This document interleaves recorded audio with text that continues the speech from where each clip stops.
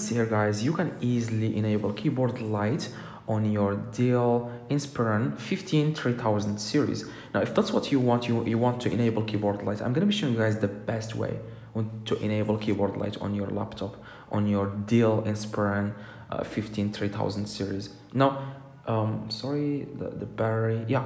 Now the first thing you need to do guys is to enable keyboard light on this laptop Dell Inspiron 15-3000 is to click on F10. Search for F10 here in the top and click on it. Click on F10 and you will see that you have enabled keyboard light. Now let's say that this doesn't work. You want to just click on Fn. At the same time you want to click on F7. Okay, Fn and F7.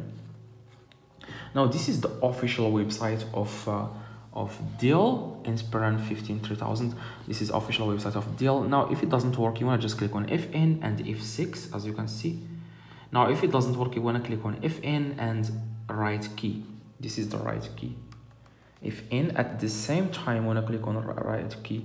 Now if it doesn't work guys, just try the keys in the top. Click on Fn and try all the keys in the top. If it doesn't work, then don't worry, click the video in the screen right now and you will be able to enable keyboard light on your Dell Inspiron 15-3000. That video will help you 100%. See you guys next video.